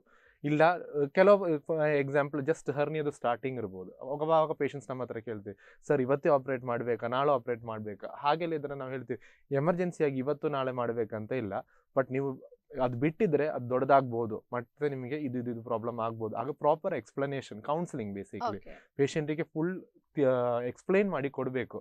ಅವರದ್ದು ಹೆಲ್ತ್ ಕಂಡೀಷನ್ ಹೇಗೆ ಉಂಟು, ಅದು ನಾವು ಹೇಗೆ ಟೇಕ್ ಕೇರ್ ಮಾಡಬೇಕು. ಸರ್ಜರಿ ಇಲ್ಲಾದರೆ ಈಗೀಗ ಆಗಬಹುದು, ಹೀಗೆ ನೀವು ಕಂಟ್ರೋಲಲ್ಲಿ ಇಡ್ಬೋದು. ನೀವು ಇದೆಲ್ಲ ಮಾಡಲಿಲ್ಲ ಅಂದರೆ ಅದು ಇಷ್ಟು ಕಾಂಪ್ಲಿಕೇಶನ್ಸ್ಗೆ ಹೋಗ್ಬೋದು. ಮತ್ತು ಡಿಸಿಷನ್ ಅವ್ರಿಗೆ ಕೊಡಬೇಕು, ನಿಮಗೆ ಸರ್ಜರಿ ಈಗ ಬೇಕಾ, ಇಲ್ಲ ನಾನು ಹೇಳೋದು ಪಥ್ಯ, ಇಲ್ಲ ಊಟದಲ್ಲಿ ಆಹಾರದಲ್ಲಿ ಇರುವ ಪಥ್ಯ, ಇಲ್ಲಾದರೆ ಲೈಫ್ ಸ್ಟೈಲಲ್ಲಿ ಮಾಡಬೇಕೆಂದು ಚೇಂಜಸ್ ಮಾಡಿ ಅವ್ರು ಹಾಗೆ ಹೋಗುತ್ತಾ, ಇಲ್ಲ ಅವರಿಗೆ ಅದು ಮಾಡಲಿಕ್ಕೆ ಕಷ್ಟ ಆಗುತ್ತೆ, ಇಲ್ಲ ನಾವು ಸರ್ಜರಿಗೆ ಮುಂದೆ ಹೋಗುತ್ತಾ ಅಂತ ಪೇಷಂಟ್ಗೆ ಆಪ್ಷನ್ ಕೊಡ್ತೀವಿ. ಸೊ ಪೇಷಂಟ್ ಡಿಸಿಷನ್ ಆದ ನಂತರ ಮತ್ತೆ ಅದ ನಂತರ ಕೂಡ ನಾವು ಈ ಟೈಪ್ ಆಪ್ರೇಷನ್ ಮಾಡ್ತೇವೆ, ಈ ಆಪ್ರೇಷನಲ್ಲಿ ನಾವು ಹೀಗೆಲ್ಲ ರಿಪೇರ್ ಮಾಡ್ತೀವಿ. ಗಡ್ಡೆ ಇದ್ದರೆ ಗಡ್ಡೆ ಕೆಲವೊಮ್ಮೆ ಗಡ್ಡೆ ಅಷ್ಟೇ ತೆಗೆದ್ರೆ ಆಗೋದಿಲ್ಲ, ಅದರ ಅಕ್ಕಪಕ್ಕದಲ್ಲಿ ಇರುವ ಕೆಲ ಭಾಗ ಕೂಡ ತೆಗಿಬೇಕಾಗತ್ತೆ, ಯಾಕೆಂದರೆ ಫುಲ್ ಕ್ಲಿಯರೆನ್ಸ್ ಅಂತ ಹೇಳ್ತೀವಿ. ಸೊ ಅದು ಇಷ್ಟು ಸ್ಟ್ರಕ್ಚರ್ಸ್ ತೆಗಿತೀವಿ, ಇದು ತೆಗಿಯ ನಂತರ ನಿಮಗೆ ಇದೆಲ್ಲ ಪ್ರಾಬ್ಲಮ್ ಆಗ್ಬೋದು, ಹೀಗೆಲ್ಲ ಅವ್ರಿಗೆ ತಿಳ್ಕೊಳ್ಬೇಕು. ಕರೆಕ್ಟಾಗಿ ಎಕ್ಸ್ಪ್ಲೈನ್ ಮಾಡಿ ಅವ್ರದ್ದು ಒಪ್ಪಿಗೆ ಇರಬೇಕು, ಮತ್ತೆ ಅವ್ರದ್ದು ನಂಬಿಕೆ ನಮ್ಮ ಮೇಲೆ ಇರಬೇಕು. ನಾವು ಬರೋದು ಒಂದು ಮೆಡಿಕಲ್ ಕಾಲೇಜಿಂದ. ಸೊ ನಾರ್ಮಲಿ ಜನರಲ್ ಪಬ್ಲಿಕ್ಕಿಗೆ ಒಂದು ಟೆನ್ಷನ್ ಇರೋದು ಆಪರೇಟ್ ಮಾಡೋದು ಕಲಿಯೋ ಮಕ್ಕಳಂತ. ಅದು ಯಾವಾಗಲೂ ಹಾಗೆ ಅಲ್ಲ. ನಾವು ಸುಮ್ಮನೆ ಕಲಿಯೋ ಮಕ್ಕಳ ಹತ್ರ ಬಿಟ್ಟು ಹೋಗೋದಿಲ್ಲ, ಯಾಕೆಂದರೆ ಅವ್ರದ್ದು ಪ್ರಾಣ ನಮ್ಮ ಮೇಲೆ ಕೊಟ್ಟು ಫುಲ್ ವಿಶ್ವಾಸದಲ್ಲಿ ನಮ್ಮ ಮುಂದೆ ಮಲಗಿರ್ತಾರೆ. ಸೊ ಯಾವಾಗಲೂ ನಾವು ಇರ್ತೀವಿ ಅವರ ಜೊತೆ, ಮೇನ್ಲಿ ನಾವೇ ಮಾಡೋದು. ಅವ್ರ ಜಸ್ಟ್ ಮಕ್ಕಳು ಅದು ನೋಡಿ ಕಲಿಯೋದು, ಇಲ್ಲಾಂದರೆ ಕೆಲವೊಮ್ಮೆ ನಮಗೆ ಅಸಿಸ್ಟ್ ಮಾಡಿ ಕಲಿಯೋದು. ಇಲ್ಲ ಅದೆಲ್ಲ ಬೇಸಿಕ್ಲಿ ಇದೆಲ್ಲ ಒಂದು ನಂಬಿಕೆ ಮೇಲೆ ಇರೋದು. ಮತ್ತೆ ಪ್ರಿನ್ಸಿಪಲ್ಸ್ ಇದ್ರದೆಲ್ಲ ಫ್ಯಾಕ್ಟ್ಸ್ ಇರುತ್ತೆ, ಇಷ್ಟು ಪರ್ಸೆಂಟೇಜ್ ಸ್ಟಡೀಸ್ ಎಲ್ಲ ಇರುತ್ತೆ. ಸೊ ಅದ್ರ ಬಗ್ಗೆ ಓಕೆ. ಹಾಗೆ ಕಾಲ್ ಬರೋದಕ್ಕಿಂತ ಮುಂಚೆ ನಾವು ಟ್ರೈನಿಂಗ್ ಬಗ್ಗೆ ನಾವು ಮಾತನಾಡ್ತಾ ಇದ್ವಿ. ಸೊ ಅದ್ರ ಬಗ್ಗೆ ಸೊ ನಾನು ಹೇಳೋದು, ಸೊ ನೀಟ್ PG ಕ್ಲಿಯರ್ ಆದ ನಂತರ ಇವರಿಗೆ 3 years MS general surgery, master of surgery, MS general surgery 3 years course. So basically first year ಮತ್ತೆ ಥರ್ಡ್ ಇಯರ್ ಇವರ ಡಿಪಾರ್ಟ್ಮೆಂಟ್ ಆಫ್ ಜನರಲ್ ಸರ್ಜರಿ ಇರುತ್ತೆ most of the colleges. Second year ಆಗುವಾಗ ಇವರಿಗೆ super speciality, ಮುಂಚೆ surgery ಒಂದೇ ತಲೆಯಿಂದ ಕಾಲು ತನಕ ಎಲ್ಲ ಮಾಡ್ತಾ ಇದ್ದದ್ದು ಜನರಲ್ ಸರ್ಜನ್ಸ್ ಅಷ್ಟೇ. ಸೊ ಬಟ್ ಈಗ ಪ್ರೆಸೆಂಟ್ ಡೇಯಲ್ಲಿ ಒಬ್ರೊಬ್ರು ಒಂದೊಂದು ಭಾಗಕ್ಕೆ ಒಂದೊಂದು ಸ್ಪೆಷಾಲಿಟಿ ಇರುತ್ತೆ. ತಲೆಗೆ neuro surgeon, ಹಾರ್ಟಿಗೆ cardiac surgeon, ಲಂಗ್ಸಿಗೆ thoracic surgeon, ಕಾಲಿಗೆ ವ್ಯಾಸ್ಕುಲರ್ ಸರ್ಜನ್, ಹಾಗೆ ಒಂದೊಂದು ಸ್ಪೆಸಿಫಿಕ್ ಆಗಿ ಸಬ್ ಸ್ಪೆಷಾಲಿಟಿ ಆಗಿ ಹೋಗ್ತಾ ಉಂಟು. ಸೊ ಅವರಿಗೆ ಇದೊಂದೊಂದು ಎಕ್ಸ್ಕ್ಲೂಸಿವ್ ಎಕ್ಸ್ಪೋಷರ್ ಸಿಗ್ಲಿಕ್ಕೆ ಅವರಿಗೆ ಕೆಲವೊಮ್ಮೆ ಕೆಲವು ಇನ್ಸ್ಟಿಟ್ಯೂಷನಲ್ಲಿ ಒಂದು 2 weeks ಪೋಸ್ಟಿಂಗ್, ಇಲ್ಲಾದರೆ 1 month ಪೋಸ್ಟಿಂಗ್ ಆಗಿ ಇವರಿಗೆ ಕೆಲವು ಡಿಪಾರ್ಟ್ಮೆಂಟ್ಸಿಗೆ ಹಾಕ್ತೀವಿ. ಸೊ ಅದರಲ್ಲಿ ಎಕ್ಸ್ಟ್ರಾ ಟ್ರೈನಿಂಗ್ ಸಿಗ್ತದೆ. This is second year. So over 3 years ಇವರಿಗೆ ಪೇಷಂಟ್ ಜೊತೆ ಹೇಗೆ ಇಂಟ್ರ್ಯಾಕ್ಟ್ ಮಾಡಬೇಕು, ಒಂದು ಪೇಷಂಟ್ ಬಂದರೆ ಅವರಿಗೆ ಎಂತೆಲ್ಲ ನೋಡಬೇಕು, ಯಾವುದೆಲ್ಲ ಕಾಯಿಲೆ ಆಗ್ಬೋದು, ಅದು ಹೇಗೆ ಟ್ರೀಟ್ಮೆಂಟ್ ಮಾಡಬೇಕು. ಮುಂಚೆ ಇವರ ಹತ್ರ ಈ ಕಾಲರ್ ಹತ್ರ ನಾವು ಹೇಳಿತರ ಸರ್ಜರಿ ಆಪ್ಷನ್ ಉಂಟಾ, ಇಲ್ಲ ಸರ್ಜರಿ ಬೇಡ ಇವರಿಗೆ ಮಾತ್ರೆಯಲ್ಲಿ, ಇಲ್ಲಾದ್ರೆ ನಾವು ಹೇಳಿತರ ಜೀವನದಲ್ಲಿ ಅವ್ರು ಮಾಡೋದು ಚೇಂಜಸ್ ಅಲ್ಲಿ ಅವ್ರ ಇಂಪ್ರೂವ್ಮೆಂಟ್ ಆಗತ್ತಾ, ಹಾಗೆಲ್ಲ ಅವ್ರಿಗೆ ವಿತಿನ್ 3 years ಅವ್ರ ಬೇಸಿಕ್ ಅವರಿಗೆ ಗೊತ್ತಾಗತ್ತೆ. ಬಟ್ ಆ surgical training life long process. ಆ 3 years ಜಸ್ಟ್ ಬೇಸಿಸ್ ಫಾರ್ಮ್ ಮಾಡ್ತಾರೆ. ಅವ್ರಿಗೆ ಥಿಯರಿಟಿಕಲ್ ನಾಲೆಜ್, ಬುಕ್ಸ್ ಇಂದ ಸಿಗೋದು ನಾಲೆಜ್, ಮತ್ತೆ ಸ್ವಲ್ಪ ಪ್ರಾಕ್ಟಿಕಲ್ ನಮ್ಮ ಜೊತೆ ಅಸಿಸ್ಟ್ ಮಾಡಿ, ನಮ್ಮ ಜೊತೆ ಕೆಲಸ ಮಾಡಿ ಅವರಿಗೆ ಒಂದು ಜನರಲ್ ಐಡಿಯಾ ಸಿಗ್ತದೆ. ಬಟ್ ಓವರ್ ಆಕ್ಚುಯಲ್ ಟ್ರೈನಿಂಗ್ ಅವ್ರು ಪಾಸ್ ಔಟ್ ಆದ ನಂತರ, ಸೊ 3 years ಟ್ರೈನಿಂಗ್ ಆದ ನಂತರ ದೇ ಆರ್ ಎಲಿಜಿಬಲ್. ಅವರು ಸರ್ಜರಿ ಮಾಡ್ಲಿಕ್ಕೆ ದೇ ಆರ್ ಎಲಿಜಿಬಲ್. ಒಂದು ಬೇಸ್ ಫಾರ್ಮ್ ಮಾಡೋದು. ಮನೆ ಕಟ್ಟುವಾಗ ಫೌಂಡೇಶನ್ ಕಟ್ಟುತ್ತಾರೆ, ಜಸ್ಟ್ ಫೌಂಡೇಶನ್. ಅದಾದ ನಂತರ ಓವರ್ ದಿ ಇಯರ್ಸ್ ಅವ್ರದ್ದು ಎಕ್ಸ್ಪೀರಿಯನ್ಸ್, ಅವರು ಒಂದೊಂದು ಪೇಷಂಟ್, ಪ್ರತಿಯೊಂದು ಪೇಷಂಟ್ ಸರ್ಜರಿಗೆ ಡಿಫರೆಂಟ್. ಈಗ 2 ಪೇಷಂಟ್ ಬಂದಿದ್ದಾರೆ ಹರ್ನಿಯಾಗೆ, ಒಂದು ಪೇಷಂಟ್ 2 ಪೇಷಂಟ್ಗೆ ಕೂಡ ಇರೋ ಟ್ರೀಟ್ಮೆಂಟ್ ಡಿಫರೆಂಟ್ ಇರುತ್ತೆ. ಇಲ್ಲಾದ್ರೆ ಅನಾಟಮಿ ಅವರದ್ದು ಬೇಸಿಕ್ ಶರೀರ ಕಟನ್ ಡಿಫರೆಂಟ್ ಇರುತ್ತೆ. ಸೊ ಅದೆಲ್ಲ ಓವರ್ ದಿ ಇಯರ್ಸ್. ಈಗ ನಾವು ಕೇಳಿದ್ರೆ ಒಂದು 60-70 years ಇರೋ ಸರ್ಜನ್ ಹತ್ರ ಕೇಳಿದ್ರೆ ಕೂಡ ಅವ್ರು ಹೇಳ್ತಾರೆ, ಐ ಆಮ್ ಸ್ಟಿಲ್ ಲರ್ನಿಂಗ್. ಅವ್ರು ಇನ್ನೂ ಕಲಿಯೋ ಪ್ರಾಸೆಸ್ ಅಲ್ಲಿ ಇದ್ದೇವೆ. ಮೆಡಿಸಿನ್ ಹಾಗೆ ಒಂದು ದಿನದಲ್ಲಿ ಮುಗಿಯುವುದಿಲ್ಲ, ಓದಿ ಮುಗಿಯುವುದಿಲ್ಲ. ಎವ್ರಿ ಸಿಂಗಲ್ ಡೇ ಓದಬೇಕು. ಎವ್ರಿ ಸಿಂಗಲ್ ಡೇ ನಾವು ಏನ್ ಮಾಡ್ತಿದ್ದೇವೆ ಕಲಿಬೇಕು. You have to own your skills. Okay, ಇವತ್ತು ಇದ್ದ ಹಾಗೆ ನಾಳೆ ಇರೋದಿಲ್ಲ, ಚೇಂಜ್ ಆಗ್ತಾ ಇರ್ತದೆ, ಅಡ್ವಾನ್ಸಸ್ ಆಗ್ತಾ ಇರುತ್ತೆ. ಸೊ ಯಾವಾಗ್ಲೂ ಅಪ್ಡೇಟ್ ಆಗಿ, ಯಾವಾಗಲೂ ಓದ್ಕೊಂಡು, ಇಲ್ಲಾಂದ್ರೆ ಮಾಡ್ಕೊಂಡಿರುವಾಗ ಅವರು ಈಗ ಮುಂಚೆ ಒಂದು ಸರ್ಜಿಕಲ್ ರೆಸಿಡೆಂಟ್ ಅಂತ ನಾವು ಹೇಳ್ತೀವಿ ಕಲಿಯೋ ಮಕ್ಕಳಿಗೆ, ನಾವು ಸರ್ಜಿಕಲ್ ರೆಸಿಡೆಂಟ್ ಅಂತ ಹೇಳಿ. ಅವರು ಫಸ್ಟ್ ಬರುವಾಗ ಒಂದು ಸ್ಟಿಚ್ ಹಾಕ್ಲಿಕ್ಕೆ ಕೆಲವೊಮ್ಮೆ 2 minutes 3 minutes ತಗೊಳ್ತದೆ. ಬಟ್ ಓವರ್ ದಿ ಇಯರ್ಸ್ ಈಗ ನಾವು ಕೇಳುವಾಗ ಒಂದು ಎಸ್ಟಾಬ್ಲಿಷ್ 40-50 years ಇರೋ ಒಂದು ಸರ್ಜನ್ ಹತ್ರ ಹೇಳು, ಅವ್ರ ಮ್ಯಾಕ್ಸಿಮಮ್ 30 seconds 15 to 30 seconds ಅಲ್ಲಿ ಮುಗಿತದೆ. ಅದು ಓವರ್ ದಿ ಇಯರ್ಸ್ ಸಿಗುದು ಅವರಿಗೆ. So skill development, decision making. ಇವ್ರಿಗೆ ಮೇಡಮ್ ಹೇಳಿರ್ತಾರ, ಆಪರೇಷನ್ ಮಾಡ್ಬೇಕು, ಆಪರೇಷನ್ ಎಲ್ಲರೂ ಮಾಡ್ತೀವಿ, ಯಾವಾಗ ಆಪರೇಷನ್ ಮಾಡಬಾರ್ದು ಅಂತ ಡಿಸಿಷನ್ ತಗೊಳ್ಳಿಕ್ಕೆ ಅಷ್ಟು ಎಕ್ಸ್ಪೀರಿಯನ್ಸ್ ಮತ್ತೆ ಸ್ಕಿಲ್ ಬೇಕು. ಓಕೆ, ಹಾಗೆ ಡಾಕ್ಟರ್, ಈಗ ಟ್ರೈನಿಂಗ್ ಟೈಮಲ್ಲಿ, ಸೊ ಈಗ ಆಪರೇಷನ್, ಈಗ ನಾವೇನು ಹೆದರ್ಕೊಳ್ತೇವೆ ಈಗ ಆಪರೇಷನ್ ಅಂತ ಅಂದಾಗ, ಸೊ ಆಪರೇಷನ್ ಮಾಡುವವರಿಗೆ ಎಷ್ಟು ಧೈರ್ಯ ಇರಬೇಕಂತಂದ್ರೆ ಟ್ರೈನಿಂಗ್ ಟೈಮಲ್ಲಿ, ಸೊ ಏನಾದರೂ ನಿಮಗೆ ಏನಾದರೂ ಭಯ ಆಗಿತ್ತಾ ಮೇಡಮ್? ಸೊ ಅದನ್ನ ನೀವು ಹೇಗೆ ಮ್ಯಾನೇಜ್ ಮಾಡಬೇಕಾಗ್ತದೆ ಸೊ ಆ ಟೈಮಲ್ಲಿ ಅಲ್ಲ ಅಂತ? ಪ್ರತಿಯೊಂದು ಪೇಷಂಟ್ ಡಿಫ್ರೆಂಟ್ ಇರ್ತದೆ. ಈಗ ನಾವು ಎಷ್ಟೊಂದು ಆಪರೇಷನ್ ಮಾಡ್ತೀವಿ. ಈಗ ಹರ್ನಿಯಾವೇ ಆಗ್ಲಿ, ಸುಮಾರು ಹರ್ನಿಯಾ ಆಪರೇಷನ್ ಮಾಡಿರ್ತೇವೆ, ಬಟ್ ಪ್ರತಿಯೊಂದು ಹರ್ನಿಯಾ ಡಿಫ್ರೆಂಟ್ ಆಗಿರ್ತದೆ, ಅದೇ ತರ ಇರೋದಿಲ್ಲ. ಸೊ ನಾವು ನೋಡಿದಾಗ ನಾವು ಕಲ್ತದ್ದು, ಈಗ ಅಲ್ಲಿ ಹೇಗೆ ಸ್ಟ್ರಕ್ಚರ್ಸ್ ಹೇಗಿರ್ಬೇಕು ಅಂದ್ರೆ, ಫಸ್ಟ್ ಇಯರ್ MBBS ಅಲ್ಲಿ ಕಲ್ತಂತ ಸಬ್ಜೆಕ್ಟ್ ಅದನ್ನ ನಾವು ಅಪ್ಲೈ ಮಾಡಬೇಕಾಗಿ ಬರ್ತದೆ. ಎಲ್ಲಿ ಯಾವ ಸ್ಟ್ರಕ್ಚರ್ ಉಂಟು, ನಾರ್ಮಲ್ ಆಗಿ ಹೇಗೆ ಇರ್ತದೆ, ಏನು ಅಬ್ನಾರ್ಮಲ್ ಏನು ನಾರ್ಮಲ್ ಅಂತ ಒಂದು ನೋಡ್ಕೋಬೇಕಾದ್ರೆ ನೀವು ಕಲ್ತಿರ್ಬೇಕು, ಸುಮ್ಮನೆ ಬರುದಿಲ್ಲ ಅದು. ಅಂಡ್ ಅದು ಪ್ರಾಕ್ಟೀಸ್ ಮೇಲೆ ಬರುದು, ಓವರ್ ದಿ ಇಯರ್ಸೇ ಬರುದು. ಸೊ ಕೆಲವೊಮ್ಮೆ ಎಮರ್ಜೆನ್ಸಿಲಿ ಈಗ ಪೇಷಂಟ್ಸ್ 2 ಬಗೆ ಬರ್ತಾರೆ ನಮ್ಗೆ ಜನರಲ್ ಸರ್ಜರಿಲಿ. ಒಂದು ಎಲೆಕ್ಟಿವ್ ಅಂದ್ರೆ ಇದು ಪ್ರಾಬ್ಲಮ್ ಸ್ವಲ್ಪ ಟೈಮಿಂದ ಉಂಟು, ಬಟ್ ಸದ್ಯಕ್ಕೆ ಅವರಿಗೆ ಜೀವಕ್ಕೆ ಅಪಾಯ ಆಗುವಂಥದ್ದು ಏನು ಇಲ್ಲ ಅದರಲ್ಲಿ.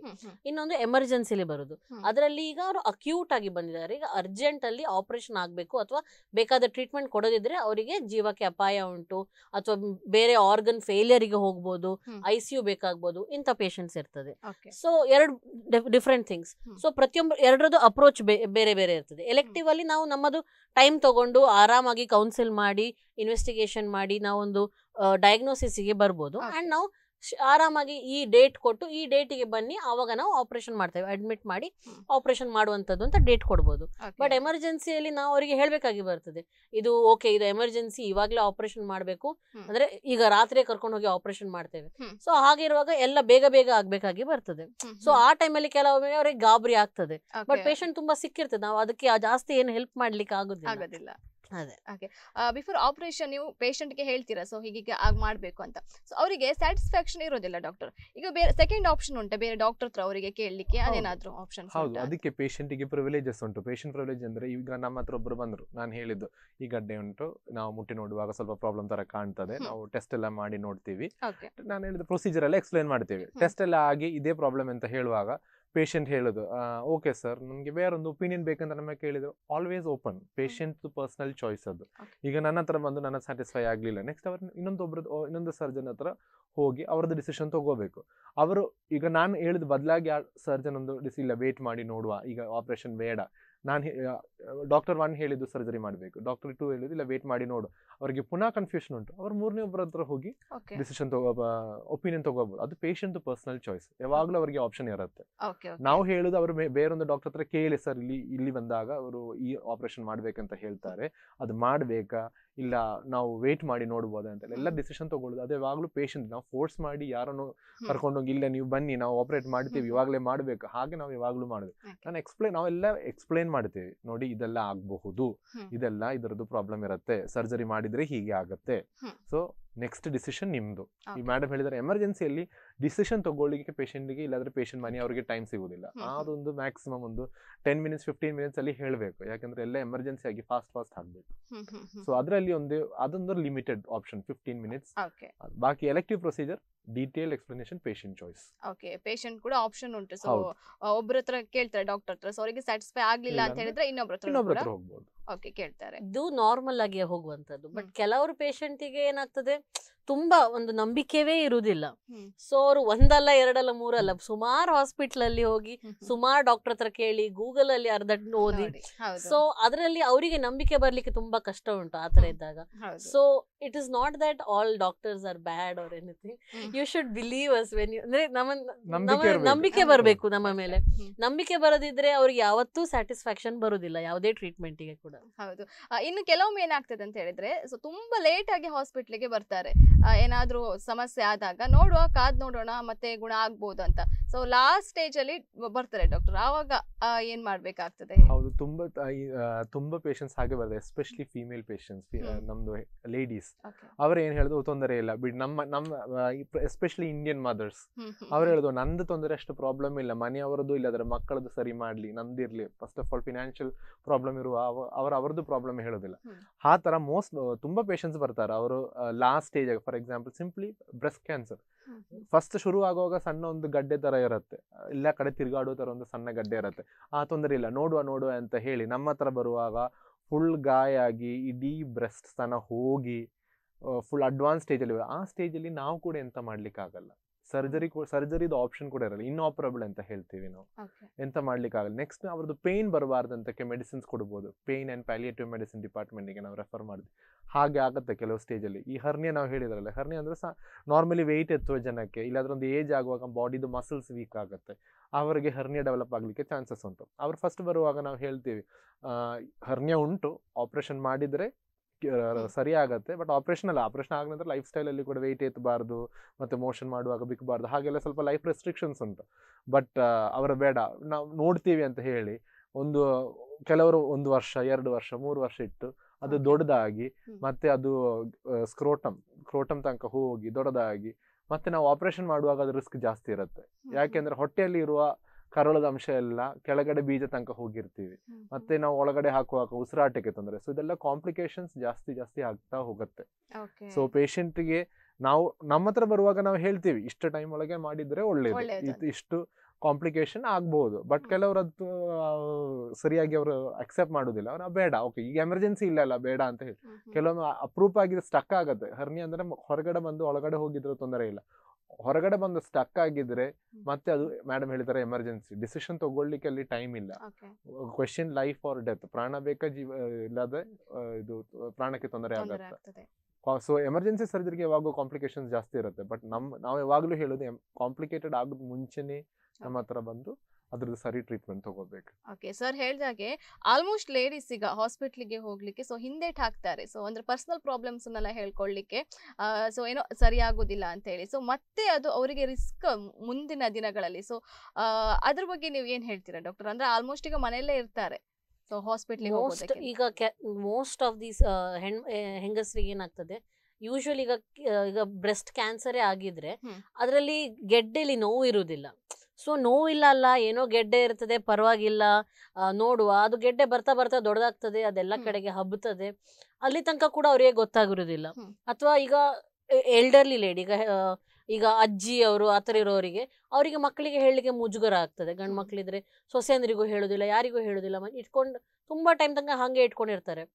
ಸೊ ಈ ಕೆಲವಲ್ಲಿ ಹೊಟ್ಟೆಯಲ್ಲಿ ಕೂಡ ಕ್ಯಾನ್ಸರ್ ಎಲ್ಲ ಯೂಶುವಲಿ ಏನಾಗ್ತದೆ, ನೋವು ಇಲ್ಲದವೇ ದೊಡ್ಡದಾಗ್ತದೆ. ತುಂಬಾ ದೊಡ್ಡದಾದ ಮೇಲೆ ನೋವು ಬರ್ಲಿಕ್ಕೆ ಸ್ಟಾರ್ಟ್ ಆಗುದು. ಸೊ ಅಲ್ಲಿ ತನಕ ಅವರಿಗೆ ಅದು ಗೋಷ್ಠಿಯೇ ಆಗುದಿಲ್ಲ, ಎಂತ ಉಂಟು ಅಂತ ಹೇಳಿ ಗೊತ್ತಾಗುದಿಲ್ಲ. ಸೊ ಅದರಿಂದಾಗಿ ತುಂಬಾ ಪ್ರಾಬ್ಲಮ್ ಆಗ್ತದೆ. ಓಕೆ ಡಾಕ್ಟರ್, ಇವಾಗ ಪ್ರಾಪರ್ ಟ್ರೈನಿಂಗ್ ಇಲ್ಲದೆ ರೂರಲ್ ಏರಿಯಾದಲ್ಲಿ ಆಪರೇಷನ್ ಎಲ್ಲ ಮಾಡ್ತಾರೆ. ಸೊ ಇದರಿಂದ ಏನ್ ಪ್ರಾಬ್ಲಮ್ ಆಗ್ತದೆ ಡಾಕ್ಟರ್ ಮುಂದೆ?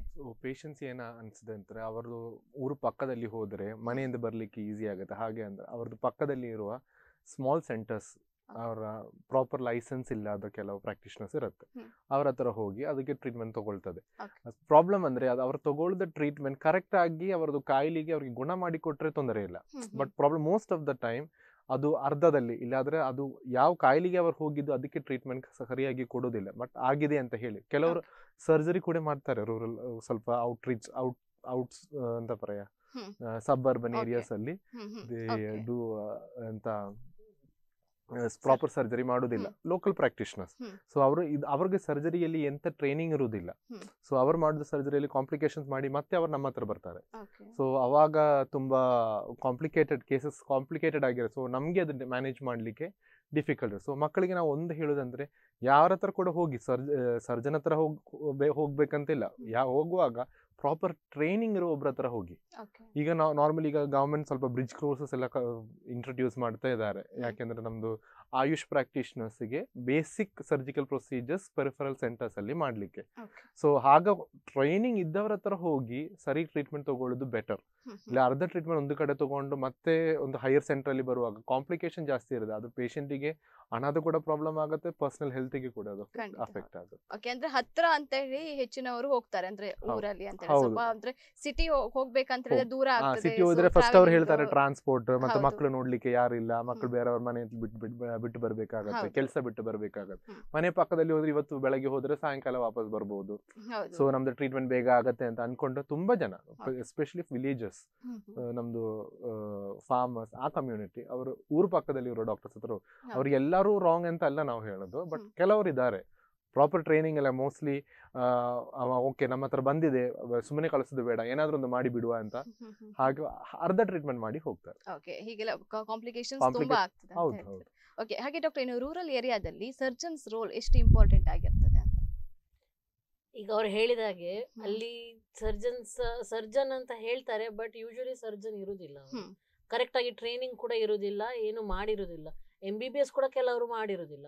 ಅಂತವರು ಏನೂ ಗೊತ್ತಿಲ್ಲದೆ ಈಗ ಆಪರೇಷನ್ ಮಾಡುದು ಅಂದ್ರೆ ಅವರು ವರ್ಷಗಟ್ಲೆಯಿಂದ ಮಾಡ್ಕೊಂಡ್ ಬಂದಿದ್ದಾರೆ, ಅವರದ್ದು ಪ್ರಾಕ್ಟೀಸ್ ಉಂಟು, ಹಾಗೆ ನಡೀತಾ ಇರ್ತದೆ. ಸೊ ಇಂಥವ್ರಿಂದ ಪ್ರಾಬ್ಲಮ್ಸ್ ಜಾಸ್ತಿ ಪೇಷಂಟಿಗೆ ಪ್ರಾಬ್ಲಮ್, ಅವರದ್ದು ಫಿನಾನ್ಷಿಯಲ್ ಕಂಡೀಷನ್ ಎಲ್ಲ ತೊಂದರೆ ಆಗ್ತದೆ. ಸೊ ಅದರಲ್ಲಿ ನಮ್ಮದು ಔಟ್ರೀಚ್ ಪ್ರೋಗ್ರಾಮ್ ಯಾಕೆ ಅಂದ್ರೆ, ನಾವು ಆದಷ್ಟು ಟ್ರೈನಿಂಗ್ ಆಗಿರೋ ಸರ್ಜನ್ಸ್ ಸುಮಾರು ಜನರಿಗೆ ಇವನ್ ಈಗ PG ಆದ ಮೇಲೆ ಕೂಡ ಜೂನಿಯರ್ ಸರ್ಜನ್ಸ್ ಅನ್ನೆಲ್ಲ ಪೋಸ್ಟ್ ಮಾಡ್ತಾ ಇದ್ದಾರೆ ಅಲ್ಲಿ ಡಿಸ್ಟ್ರಿಕ್ಟ್ ಲೆವೆಲ್ ಅಲ್ಲಿ. ಸೊ ದಟ್ ಅವರು ಒಂದು ವರ್ಷ ಅಲ್ಲಿ ಇರ್ತಾರೆ, ಅಲ್ಲಿ ಕೂಡ ಡಾಕ್ಟರ್ ಇರ್ತಾರೆ. ಸೊ ಅಲ್ಲಿದ್ದು ಟ್ರೀಟ್ಮೆಂಟ್ ಆದಷ್ಟು ಕೊಡ್ಲಿಕ್ಕೋಸ್ಕರ ವಿಲೇಜ್ ರೂರಲ್ ಏರಿಯಾದಲ್ಲಿ ಅವರಿಗೆ ಆದಷ್ಟು ಸೊ ದಟ್ ದೇ ಆಪರೇಷನ್ ಮಾಡ್ಲಿಕ್ಕೆ ಆಗುವಾಗೆ ಆ ಏರಿಯಾದಲ್ಲೆಲ್ಲ ವೇರ್ ಅಲ್ಲಿ ಡಾಕ್ಟರ್ಸ್ ಅವರಿಗೆ ಜಾಸ್ತಿ ಇಲ್ಲ, ಅಂಡ್ ಎಜುಕೇಶನ್ ಕೂಡ ಇಲ್ಲ, ಅವೇರ್ನೆಸ್ ಕೂಡ ಇಲ್ಲ, ಏನು ತೊಂದರೆ ಉಂಟು ಅಂತಾನೆ ಗೊತ್ತಿರುವುದಿಲ್ಲ ಸುಮಾರು ಜನರಿಗೆ. ಸೊ ಅಂತವರಲ್ಲಿ ಈ ತರ ಔಟ್ರೀಚ್ ಪ್ರೋಗ್ರಾಮ್ ಮಾಡಿ ನಾವು ಹೋಗಿ ಅಲ್ಲಿ ಏನೇನು ಕಾಯಿಲೆ ಇದೆ ಅಂತ ಡಯಾಗ್ನೋಸ್ ಮಾಡಿ ಆಮೇಲೆ ಅವರನ್ನ ಈ ಹಾಸ್ಪಿಟ್ಲಿಗೆ ಬನ್ನಿ ಅಂತ ಹೇಳಿ ಅಲ್ಲಿ ನಾವು ಕರ್ಕೊಂಡು ಹೋಗಿ ಆಪರೇಷನ್ ಮಾಡೋದು. ಸುಮಾರು ಕಡೆ ಈಗ ಸುಶ್ರುತಾ ಡೇಗೆ ಕೂಡ ಬೆಂಗಳೂರಲ್ಲೆಲ್ಲ ಈ ಸತಿ they are doing hernia camp ಮಾಡ್ತಾ ಇದ್ದಾರೆ, ಹೈಡ್ರೋಸಿಲ್ ಕ್ಯಾಂಪ್ ಮಾಡ್ತಿದ್ದಾರೆ. ಈ ತೊಂದರೆಗೆ ಏನೇನಿದೆ ಅವ್ರನ್ನ ಕರ್ಕೊಂಡ್ ಬಂದು ಹಾಸ್ಪಿಟಲ್ ಅಲ್ಲಿ ಆಪರೇಷನ್ ಮಾಡಿ, ಅಂದ್ರೆ ಹಳ್ಳಿಗೆ ಹೋಗಿ ಡಯಾಗ್ನೋಸ್ ಮಾಡಿ, ಎಕ್ಸಾಮಿನ್ ಮಾಡಿ ಡಯಾಗ್ನೋಸ್ ಮಾಡಿ ಹಾಸ್ಪಿಟಲ್ ಕರ್ಕೊಂಡ್ ಬಂದು ಆಪರೇಷನ್ ಮಾಡಿ ಕಳಿಸ್ತಾ ಇದ್ದಾರೆ. ಇದು ಮುಂಚೆ ಆಫ್ಥಮಾಲಜಿಕಲ್ ಸರ್ಜರೀಸ್, ನೀವು ಕೆಲವು ಕ್ಯಾಟ್ರಾಕ್ಟ್ ಕ್ಯಾಂಪ್ ಅಂತ ಹೇಳಿ, ಇದು ಕಣ್ಣದು ಸರ್ಜರಿ, ಅವರು ತುಂಬಾ ಕ್ಯಾಂಪ್ ಮಾಡಿ ಪೇಷಂಟ್ ಎಲ್ಲ ಬಸ್ ಅಲ್ಲಿ ಕರ್ಕೊಂಡು ಬಂದು ಸರ್ಜರಿ ಮಾಡಿ ವಾಪಸ್ ಅವ್ರ ಮನೆಗೆ ಬಿಟ್ಟು. ಅದೇ ತರ ಯಾಕಂದ್ರೆ ಜನರಲ್ ಸರ್ಜರಿ ಇನ್ವಾಲ್ವ್ ಮಾಡುವಾಗ ಸ್ವಲ್ಪ ಪ್ರೊಸೀಜರ್ ಸ್ವಲ್ಪ ಅದರಿಂದ ಸ್ವಲ್ಪ ದೊಡ್ಡದು, ಪೇಷಂಟ್ ಗೆ ರಿಕವರಿ ಸ್ವಲ್ಪ ಜಾಸ್ತಿ ಬೇಕಾಗುತ್ತೆ. ಅದರಲ್ಲಿ ಹಣ, ಈಗ ನಾವು ಹರ್ನಿಯಾಗೆ ಮೆಶ್ ಹಾಕಿದ್ರೆ ಮೆಶ್ದ ಚಾರ್ಜಸ್ ಬರುತ್ತೆ. ಸೊ ನಮ್ಗೆ ಗವರ್ಮೆಂಟ್ ಸಪ್ಲೈಸ್ ಇರುವ ತನಕ ನಾವು ಇದೆಲ್ಲ ಸಪೋರ್ಟ್ ಮಾಡಬಹುದು. ಯಾಕಂದ್ರೆ ಈಗ ಗವರ್ಮೆಂಟ್ ಅಲ್ಲಿ ಈಗ ನಮ್ದು ಆಯುಷ್ಮಾನ್ ಸ್ಕೀಮ್, ಪೊಲೀಸ್ ಅಲ್ಲಿ ಇದ್ರೆ ಆರೋಗ್ಯ ಭಾಗ್ಯ, ಜ್ಯೋತಿ ಟೀಚರ್ಸ್ ಗೆ ಜ್ಯೋತಿ ಸಂಜೀವಿನಿ, ತುಂಬಾ ಸ್ಕೀಮ್ ಗವರ್ಮೆಂಟ್ ಇಂದ ಬರ್ತಾ ಉಂಟು. ಸೊ ಅದೆಲ್ಲ ಇರುವಾಗ ಅದು ಮ್ಯಾಕ್ಸಿಮಮ್ ಯುಟಿಲೈಸ್ ಮಾಡಿ ಗವರ್ಮೆಂಟ್ ಹಾಸ್ಪಿಟಲ್ ಇರುತ್ತೆ, ನಮ್ಮ ಉಡುಪಿ ಅಜ್ಜರ್ ಕಾರ್ಡ್ ಅಲ್ಲಿ ಅವರು ಪ್ರತಿ ಸರ್ಜರೀಸ್ ಅಲ್ಲಿ ಮಾಡ್ತಾರೆ. ಸೊ ಇರೋ ಫೆಸಿಲಿಟೀಸ್ ಮ್ಯಾಕ್ಸಿಮಮ್ ಯೂಸ್ ಮಾಡಿ ಫುಲ್ ಟ್ರೀಟ್ಮೆಂಟ್ ತಗೊಳ್ಳೋದು ಬೆಟರ್ ಅಂತಾನೆ ನಮ್ದು. ಈಗ ನೀವು ಹೇಳಿದಲ್ಲ ಟ್ರೈನಿಂಗ್ ಬಗ್ಗೆ, ಈಗ ಸರ್ಜರಿ ಟ್ರೈನಿಂಗ್ ಆದ ನಂತರ ಅಲ್ಲಿ ಈಗ ಸರ್ಜರಿ ಟ್ರೈನಿಂಗ್ ಆಗೋದ ಮಕ್ಕಳು ನಮ್ದು ಸರ್ಜಿಕಲ್ ರೆಸಿಡೆನ್ಸ್ಗೆ ಕೂಡ ಗವರ್ಮೆಂಟ್ ಕಂಪಲ್ಸರಿ ಆಗಿ 3 months district rural posting DRP posting ಅಂತ ಹಾಕಿದ್ದೀವಿ. ಹಾಗೆ ಅವರಿಗೆ ಒಂದು ಎಕ್ಸ್ಪೋಷರ್ ಸಿಗಲಿ, ಈಗ ರೂರಲ್ ಏರಿಯಾ ಹೇಗೆ ವರ್ಕ್ ಆಗ್ತಾ ಉಂಟು. ನಮ್ಮ ಮನಸ್ಸಲ್ಲಿ ರೂರಲ್ ಏರಿಯಾ ಒಂದು ಸಣ್ಣ PHC, ಅಲ್ಲಿ ಒಬ್ರು ಡಾಕ್ಟರ್ ಇರ್ತಾರೆ, ಪ್ರತಿ ಮಕ್ಕಳು ಬಂದು ನೋವಿಗೆ ಇಂಜೆಕ್ಷನ್ ತಗೊಂಡು ಹೋಗುದು. ಹಾಗೆ ಅಲ್ಲ, ಈಗ ಟೈಮ್ಸ್ ತುಂಬಾ ಚೇಂಜ್ ಆಗಿದ್ದೀವಿ. ಈಗ ಒಂದು ಉಡುಪಿ ಅಜ್ಜರ್ ಕಾರ್ಡ್ ಹಾಸ್ಪಿಟಲ್ಗೆ ಹೋದ್ರೆ ವೆಲ್ ಸೆಟಪ್ ಎಲ್ಲ ಉಂಟಲ್ಲಿ. ಸೊ ಎಲ್ಲದಕ್ಕೆ ಟ್ರೀಟ್ಮೆಂಟ್ ಅಲ್ಲಿ ಅವೈಲೇಬಲ್ ಉಂಟು. ಸೊ ಅದಕ್ಕೆ ನಾವು ಮಕ್ಕಳಿಗೆ ಹೇಳೋದು, ಹಣದು ಪ್ರಾಬ್ಲಮ್ ಇಲ್ಲ ಅವ್ರಿಗೆ, ಹಣ ಒಂದು ಎಕ್ಸ್ಕ್ಲೂಡ್ ಮಾಡ್ಬೋದು ಫ್ಯಾಕ್ಟರ್, ಬಾಕಿ ಎಲ್ಲ ಸ್ವಲ್ಪ ಅಡ್ಜಸ್ಟ್ ಮಾಡಿ ತಗೊಳ್ಳುವ ಟ್ರೀಟ್ಮೆಂಟ್ ಕರೆಕ್ಟ್ ಆಗಿ ತಗೊಳ್ಳಿ ಅಂತಾನೆ. ಕೆಲವೊಮ್ಮೆ ಡಾಕ್ಟರ್ ಹೇಳ್ತಾರೆ, ಅಂದ್ರೆ ಟ್ರೀಟ್ಮೆಂಟ್ ಆದ ನಂತರವೂ ಕೂಡ ಮತ್ತೆ ಪ್ರಾಬ್ಲಮ್ ಸ್ಟಾರ್ಟ್ ಆಗ್ತದೆ ಅಂತ ಹೇಳ್ತಾರೆ. ಸೊ ಯಾವ್ದಾದ್ರು ಒಂದೀಗ ಪ್ರಾಬ್ಲಮ್ ಉಂಟು ಅವರಿಗೆ, ಸೊ ಟ್ರೀಟ್ಮೆಂಟ್ ತಗೊಳ್ತಾರೆ, ಸೊ ಅದ್ರ ನೆಕ್ಸ್ಟ್ ಮತ್ತೆ ಪುನಃ ಅದು ಬರ್ತದೆ ಅನ್ನುವಂಥದ್ದು. ಸೊ ಅದು ಯಾವ ರೀಸನ್ ಇಂದ ಅಂತ ನಾನು ಕೇಳ್ಬೇಕು. ಸೊ ಈಗ ಕ್ಯಾನ್ಸರ್ ಆಗಿರ್ಬೋದು, ಸೊ ಈಗ ಮತ್ತೆ ಪುನಃ ಬರ್ತದೆ. ಸೊ ಈಗ ಕೆಲವರು ಹೇಳ್ತಾರೆ ಸುಮಾರು ಕಾಯಿಲೆ ಆಕ್ಚುಲಿ ಒಮ್ಮೆ ಬಂದದ್ದು ಟ್ರೀಟ್ಮೆಂಟ್ ಆದ ಮೇಲೆ ಪುನಃ ಬರುವಂತದ್ದು. ಈಗ ಹರ್ನಿಯಾ ಕೂಡ ಒಂದ್ಸತಿ ಆಪರೇಷನ್ ಆದ ಮೇಲೆ ಕೂಡ ಪುನಃ ಬರ್ಬೋದು. ಯಾಕಂದ್ರೆ ಪೇಷಂಟ್ ಯಾಕೆ ಫಸ್ಟ್ ಟೈಮ್ ಬಂದದ್ದು, ಯಾಕೆ ತುಂಬಾ ಎಕ್ಸೆಸಿವ್ ವೇಟ್ ಎತ್ತುದು, ಅಥವಾ ತುಂಬಾ ಕೆಮ್ಮಿರುದು, ತುಂಬಾ ಕಾನ್ಸ್ಟಿಪೇಷನ್, ಮಲಬದ್ಧತೆ, ಈ ತರ ತೊಂದರೆ ಇದ್ದ ಕಾರಣಕ್ಕೆ ಪ್ರೆಷರ್ ಜಾಸ್ತಿ ಆಗಿ ಹೊಟ್ಟೆಯಲ್ಲಿ ಅದು ಹೊಟ್ಟೆಯಿಂದ ಈಗ ಹೊರಗೆ ಬರೋದು, ಬೀಜದ ಹತ್ರ ಕೆಳಗೆ ಬರೋದು ಹರ್ನಿಯಾ.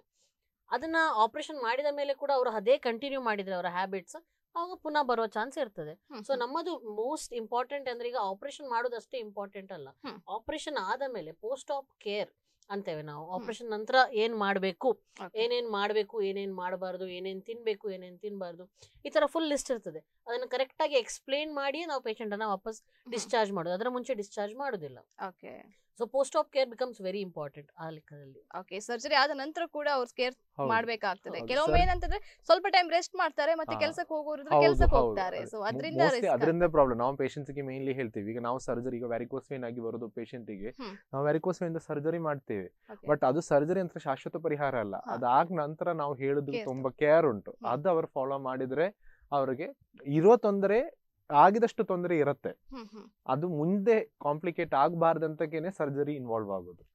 ಮತ್ತೆ ಅದಾದ ನಂತರ ಸರ್ಜರಿ ಒಂದು ಬ್ರಿಡ್ಜ್, ಆಕ್ಚುಲಿ ಒನ್ ಸೈಡ್ ಇಂದ ಅದರ್ ಸೈಡ್ಗೆ ಬ್ರಿಡ್ಜ್, ಕಾಂಪ್ಲಿಕೇಟ್ ಆಗಬಾರ್ದಂತಕ್ಕೆ ಅಲ್ಲಿ ಬ್ರಿಡ್ಜ್ ಅಲ್ಲಿ ನಾವು ಸ್ಟಾಪ್ ಮಾಡೋದು.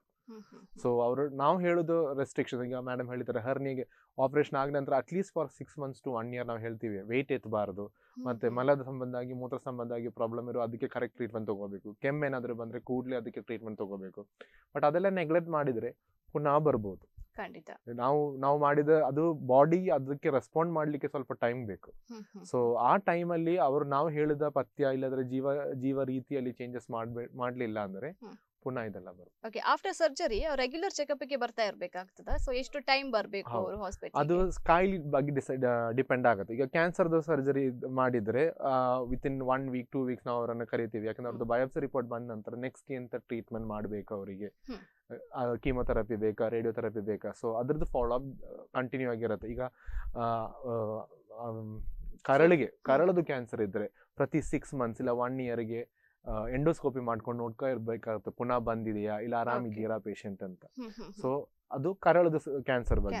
ಸ್ತನದ್ದು ನಾನು ಹೇಳಿದ್ರೆ ರೇಡಿಯೋಥೆರಪಿ ಬೇಕಾ, ಕೀಮೋಥೆರಪಿ ಇಲ್ಲ ಮಾತ್ರೆ ಬೇಕಾ, ಅದು ಡಿಸೈಡ್ ಮಾಡ್ಲಿಕ್ಕೆ. ಹಾಗೆ hernia simple procedures, hernia, ಪಿತ್ತಕೋಶದ operation, appendix operation ಅದೆಲ್ಲ ಆಗಿದವರಿಗೆ ಆಪರೇಷನ್ ಆಗಿ ಒಂದ್ಸತಿ ಬಂದು ನೋಡ್ಲಿಕ್ಕೆ ಹೇಳ್ತೀವಿ.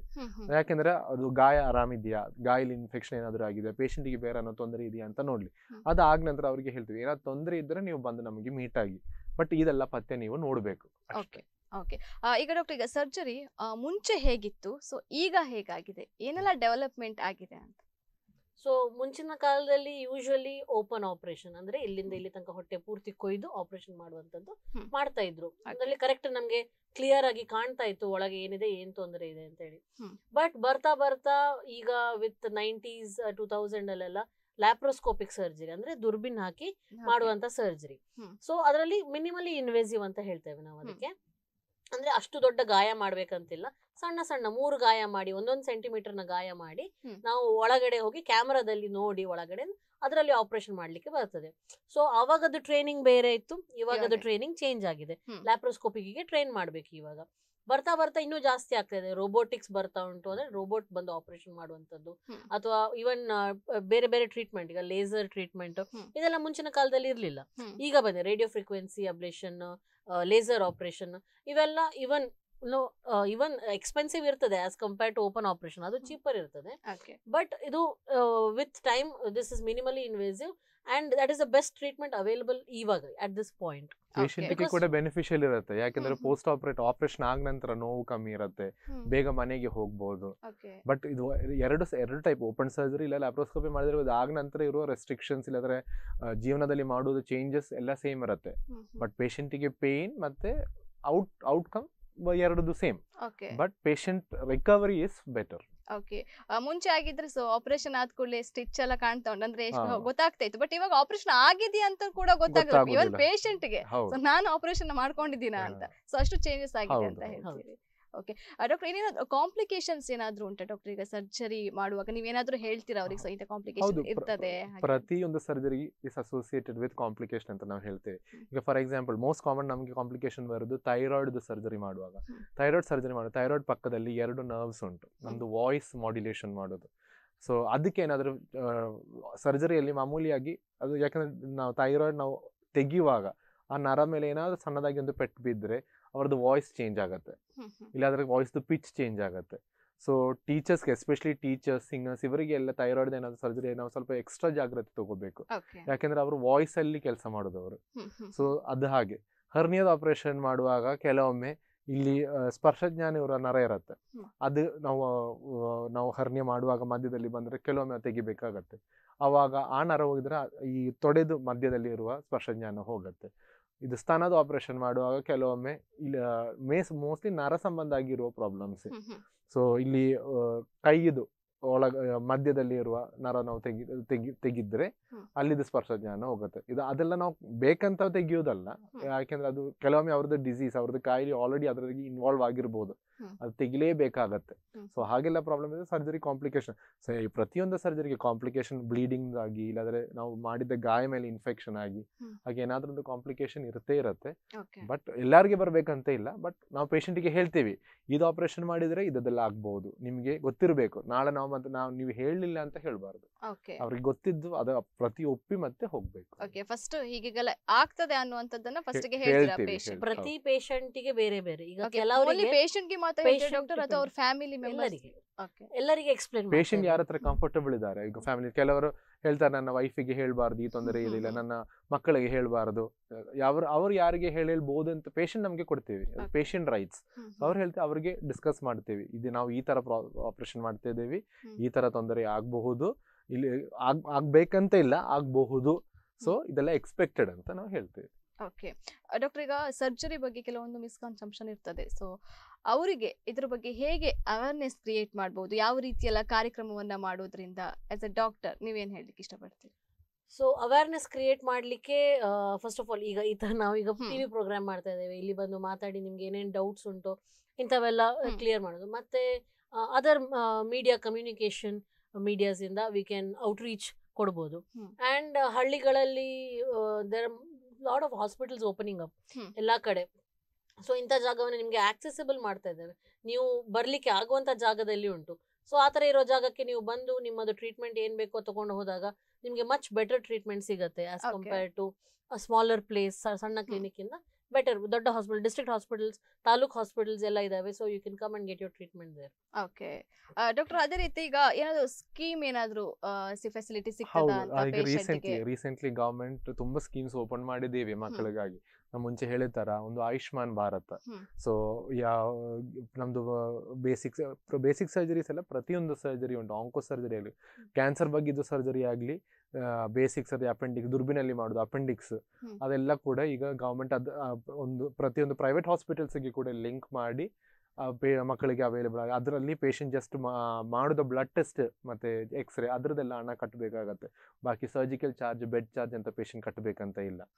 ಸೊ ಅದೊಂದು ಆಯುಷ್ಮಾನ್ ಭಾರತ. ಮತ್ತು ಸೇಮ್ ಜ್ಯೋತಿ ಸಂಜೀವಿನಿ, ESI ಸ್ಕೀಮ್, ಆರೋಗ್ಯ ಭಾಗ್ಯ, ಪೊಲೀಸ್ ಅವರಿಗೆ ಆರೋಗ್ಯ ಭಾಗ್ಯ, ಟೀಚರ್ಸ್ಗೆ ಜ್ಯೋತಿ ಸಂಜೀವಿನಿ ಮತ್ತು ಯಶಸ್ವಿನಿ, ಹಾಗೆ ತುಂಬ ಸ್ಕೀಮ್ಸ್ ಉಂಟು. ಈಗ ಗೌರ್ಮೆಂಟ್ ಸೈಡಿಂದ ಮಕ್ಕಳಿಗೆ ಸರಿಯಾಗಿ ಟ್ರೀಟ್ಮೆಂಟ್ ಸಿಗಲಿ ಅಂತ ಗೌರ್ಮೆಂಟ್ ಇನಿಷಿಯೇಟಿವ್ ತಗೊಂಡು ತುಂಬ ಸ್ಕೀಮ್ಸ್ ಇದ್ದಾರೆ ಈಗ. ಓಕೆ, ನಿಮ್ಮ ಡಿಪಾರ್ಟ್ಮೆಂಟ್ ಬಗ್ಗೆ ಹೇಳೋದಾದ್ರೆ ಡಾಕ್ಟರ್ ಏನ್ ಹೇಳ್ತೀರಿ? ಏನೆಲ್ಲ ಡಿಪಾರ್ಟ್ಮೆಂಟ್ಸ್?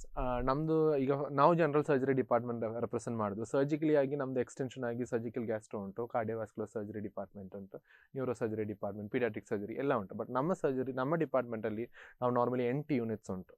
ಒಂದು ಪ್ರತಿ ವಾರಕ್ಕೆ ಒಂದು ದಿನದಲ್ಲಿ 2 ಯೂನಿಟ್ಸ್ ಆಕ್ಟಿವ್ಲಿ OPD ಅಲ್ಲಿ ಇರ್ತೀವಿ. ಸೊ ಅವರದ್ದು OT ಹಾಗೆ ಎಲ್ಲ ಹೋಗ್ತಾ ಇರುತ್ತೆ. ಸೊ ನಮ್ದು ಸ್ಪೆಷಾಲಿಟಿ ಆಗಿ ಬ್ರೆಸ್ಟ್ ಕ್ಲಿನಿಕ್ ಉಂಟು, ಕೋಲೋರೆಕ್ಟಲ್ ಕ್ಲಿನಿಕ್. ಕೋಲೋರೆಕ್ಟ್ ಅಂದ್ರೆ ದೊಡ್ಡ ಕರಳದು ಸಮಸ್ಯೆ ಆಗಿರುವ ತೊಂದರೆಗೆ ಇರುವ ಕ್ಲಿನಿಕ್. ಮತ್ತೆ ಅಪರ್ GI, ಅನ್ನನಾಳ ಮತ್ತೆ ಹೊಟ್ಟೆಗೆ ಅದಕ್ಕೆ ಸಂಬಂಧ ಆಗಿ ಕ್ಲಿನಿಕ್ ಉಂಟು.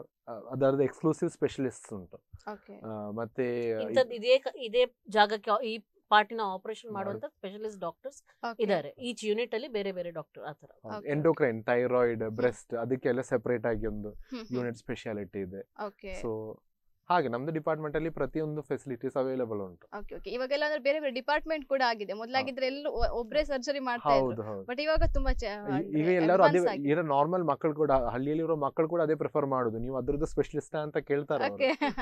ಮುಂಚೆ ಅಂದ್ರೆ ಈಗ ನಮ್ದೊಂದು ಪ್ರೀವಿಯಸ್ ಜನರೇಷನ್ ತಗೊಂಡು ನಮ್ಮ ತಂದೆ ತಾಯಿ ತಗೊಂಡಿದ್ರೆ ಒಬ್ರು ಡಾಕ್ಟರ್ ಇದ್ದಾರೆ, ಅವ್ರು ಮಾಡ್ತಾರೆ, ಎಲ್ಲ ಅವ್ರು ಮಾಡ್ತಾರೆ ಅಂತ ಹೇಳಿ ಅವ್ರ ಹತ್ರನೇ ಹೋಗೋದು. ಈಗ ಹಾಗೆ ಅಲ್ಲ, ನೀವು ಇದೇ ಮಾಡ್ತೀರಾ ಅಲ್ಲ ನಿಮ್ಗೆ ಬೇರೆ ಕೂಡ ಮಾಡ್ತೀರಾ, ನೀವು ಇದ್ರದ್ದು ಸ್ಪೆಷಲಿಸ್ಟ್ ನೀವು ಮಾಡ್ತೀರಾ, ದೊಡ್ಡ ಡಾಕ್ಟರ್ ಮಾಡ್ತೀರಾ, ಇಲ್ಲಾದ್ರೂ ಕಲಿಯೋ ಮಕ್ಕಳು ಮಾಡ್ತೀರಾ, ಅವ್ರಿಗೆ ನಾರ್ಮಲ್ ಹಳ್ಳಿಯಿಂದ ಬರೋ ಮಕ್ಕಳಿಗೆ ಕೂಡ ತುಂಬಾ ಕ್ವೆಶನ್ಸ್ ಇರುತ್ತೆ ಅವರಿಗೆ.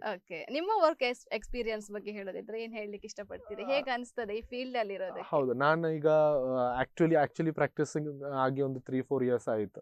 ಬಟ್ ನಂದು ಸರ್ಜರಿ ಆಕ್ಚುಲಿ ಪ್ಯಾಷನ್ ಆಗಿ ನಾವು ತಗೊಂಡದ್ದು. ನಮ್ಗೆ ಅಂದ್ರೆ ಇಷ್ಟ, ನಾವು ಮಾಡಿದ ಕೆಲಸ ನನಗೆ ತುಂಬಾ ಇಷ್ಟ. ಸೊ ನಮ್ಮಿಂದ ಯಾರಿಗೆ ಎಂತದ್ದು ಹಾರ್ಮ್ ಆಗ್ಬಾರ್ದು, ನಮ್ಮಿಂದ ಎಷ್ಟು ಒಳ್ಳೇದು ಮಾಡ್ಲಿಕ್ಕೆ ಆಗತ್ತೆ ಮಕ್ಕಳಿಗೆ. ಸೊ ಹಣದ ಪ್ರಾಬ್ಲಮ್ ಅದೆಲ್ಲ ಸೆಪರೇಟ್, ಅದೆಲ್ಲ ನಾವು ಕನ್ಸಿಡರೇ ಮಾಡೋದಿಲ್ಲ. ನಮಗೆ ನಮ್ಮ ಹತ್ರ ಬರೋ ಪೇಷಂಟ್ ಫುಲ್ ಕ್ಯೂರ್ ಆಗಿ ಪೂರ್ತಿ ಹುಷಾರಾಗಿ ನಮ್ಮ ಸೈಡ್ ಇಂದ ಹೋಗ್ಬೇಕು, ಅವ್ರು ಖುಷಿಯಾಗಿ ಇರ್ಬೇಕಂತಾನೆ ನಮ್ದೊಂದು ಮೋಟೋ ಅಷ್ಟೇ. ಹೌದು, ಅವ್ರ ನೆಕ್ಸ್ಟ್ ಟೈಮ್ ಬರುವಾಗ ಡಾಕ್ಟ್ರೇ ನೀವು ಮಾಡಿದ ಒಳ್ಳೇದಾಯ್ತು, ನಮ್ಗೆ ಹುಷಾರಾಗಿದ್ದೀವಿ ಅಂತ ಹೇಳುವಾಗ ಅಷ್ಟೊಂದು ಸ್ಯಾಟಿಸ್ಫ್ಯಾಕ್ಷನ್ ನಮ್ಗೆ ಅದೇ ಪೇಷಂಟ್ ಟ್ರೀಟ್ಮೆಂಟ್, ಪೇಷಂಟ್ ವಾಪಸ್ ಬಂದಾಗ ಒಂದು ಸ್ಮೈಲ್ ಇರ್ತದಲ್ಲ, ಅದು ನೋಡಿದಾಗ you feel everything was worth it. ನಾವು ಮಾಡಿದ ಇಷ್ಟು ಕಷ್ಟಪಟ್ಟು ಎಂತದೇ ಮಾಡಿದ್ರು ಕೂಡ ನಾವು ಮಾಡಿದ ಅಟ್ ಲೀಸ್ಟ್ ಒಂದು ಫಲ ಸಿಕ್ಕಿತ್ತು ಅನ್ನೋ ಒಂದು ಖುಷಿ ಬರ್ತದೆ. ಖಂಡಿತ ಹೌದು. ಓಕೆ, ಹಾಗೆ 25th so surgeons day, so ಅದನ್ನ ಏನಾದ್ರೂ ಕಾರ್ಯಕ್ರಮಗಳು ಏನಾದ್ರೂ ಉಂಟಾ KMC? ನಮ್ದು KMC ಸೈಡ್ ಇಂದ ಆಲ್ರೆಡಿ ನಿನ್ನೆ ಆಗಿದ್ದೀವಿ. ಸೊ ನಾವು ನಮ್ದು 2 senior ಸರ್ಜನ್ಸ್ ಗೆ ನಿನ್ನೆ ಫೆಲಿಸಿಟೇಟ್ ಮಾಡಿದ್ವಿ. ಯಾಕಂದ್ರೆ ಅವ್ರದ್ದು serve the society over the past many year. Doctor Anandrao ಮತ್ತೆ ಡಾಕ್ಟರ್ ಸಂತೋಷ್ ಪೈ ನಿನ್ನೆ ಅವರನ್ನು ಫೆಸಿಲಿಟೇಟ್ ಮಾಡಿದ್ದೀವಿ. ಮತ್ತೆ ನೀವು ಮುಂಚೆ ಕೇಳಿದಾಗ ನಮ್ದು ಸೀನಿಯರ್ ಸರ್ಜನ್ಸ್ ಮತ್ತೆ ಯಂಗ್ ಸರ್ಜನ್ಸ್ ಹೇಗೆ ಚೇಂಜಸ್ ಆಗಿದ್ದೀವಿ, ಅವರ ಟೈಮಲ್ಲಿ ಎಷ್ಟು ಪ್ರಾಬ್ಲಮ್ ಇತ್ತು, ಈಗ ಡೆವಲಪ್ ಆಗುವಾಗ ಎಷ್ಟು ಪ್ರಾಬ್ಲಮ್ ಇದೆ, ಅದ್ರದ್ದೊಂದು ಡಿಸ್ಕಷನ್ ಇತ್ತು. ಮತ್ತೆ ಒಂದು ಪಬ್ಲಿಕ್ ಅವೇರ್ನೆಸ್ ಆಗಿ ನಾವು ಈಗ ನಿಮ್ಮ ಹತ್ರ ಇದ್ದೀವಿ. ಸೊ ಇದೆಲ್ಲ ನಮ್ಮ ಸೈಡ್ ಇಂದ. ಬಟ್ ನಮ್ದು ಓವರ್ ಆಲ್ ನಾನು ಹೇಳಿದ್ರೆ ಇದೆಲ್ಲ ಮೇನ್ ಆಗಿ ಹೆಡ್ ಮಾಡೋದು association of surgeons of India ಅಂತ. ಸೊ ಅವರ ಸೈಡ್ ಇಂದ ಈಗ ಕರ್ನಾಟಕದಲ್ಲಿ ತುಮಕೂರು, ಮೈಸೂರಲ್ಲಿ ಎಲ್ಲ ವಾಕಥಾನ್, ಸೈಕ್ಲಥಾನ್ ಅದೆಲ್ಲ ಆಗ್ತಾ ಉಂಟು. ಮಕ್ಕಳಿಗೆ ಜನರಲ್ ಅವೇರ್ನೆಸ್ ಮತ್ತೆ ಸ್ಕ್ರೀನಿಂಗ್ ಕ್ಯಾಂಪ್ಸ್ ಮತ್ತೆ ಹರ್ನಿಯಾ ಸರ್ಜರಿ, ಫ್ರೀ ಸರ್ಜರೀಸ್ ಮಾಡ್ತಾ ಇರೋದು ಅದೆಲ್ಲ ಆಗ್ತಾ ಉಂಟು. ಸೊ ಇದೇ ನಮ್ಮ ಸೈಡ್ ಇಂದ ನಾವು ನಮ್ಮಿಂದ ಎಷ್ಟಾಗುತ್ತೆ ಅಷ್ಟು ನಾವು ಮಾಡ್ತಾ ಇದ್ವಿ. ಓಕೆ ಡಾಕ್ಟರ್, ಕೊನೆಯದಾಗಿ ಈ ವಿಚಾರದ ಬಗ್ಗೆ ನೀವೇನ್ ಹೇಳಲಿಕ್ಕೆ ಇಷ್ಟಪಡ್ತೀರಾ ಡಾಕ್ಟರ್? ಏನ್ ಮೆಸೇಜ್ ಹೇಳಲಿಕ್ಕೆ ಇಷ್ಟಪಡ್ತೀರಿ?